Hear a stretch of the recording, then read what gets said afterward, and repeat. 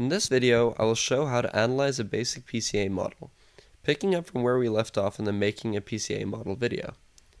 First, we see that the colors in this plot are not appearing randomly. Rather, they seem to be clustered together based on color. Looking at this plot, we can say that the earlier time point samples have lower values for PC1 along this axis. They are on the negative side of PC1, and as the time point increases, the later time points have higher values for PC1 scores, which are on the positive side of PC1. Hence we see that there is a clear trend that there is an increasing time point as the values for PC1 increase as well. Now we can double click at this black cross in the middle so we can return to the default view. And now we can look at our loadings plot.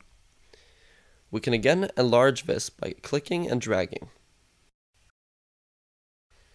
The loading plot gives us information about our variables.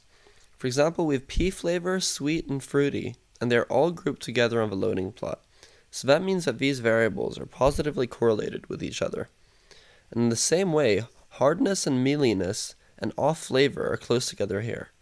So they are positively correlated with each other, but at the same time, they are negatively correlated with the aforementioned variables. If you want to look at both score and loading plots together, double-click on the black cross again so we can get the default view back. Now we can try to form conclusions about the link between the samples and the variables.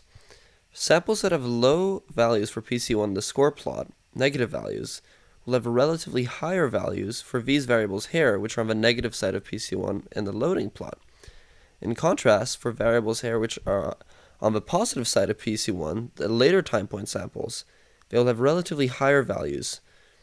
Therefore, we can say that as time increases, we get P samples with higher P flavor, fruitiness, and sweetness, and lower hardness, mealiness, and off flavor.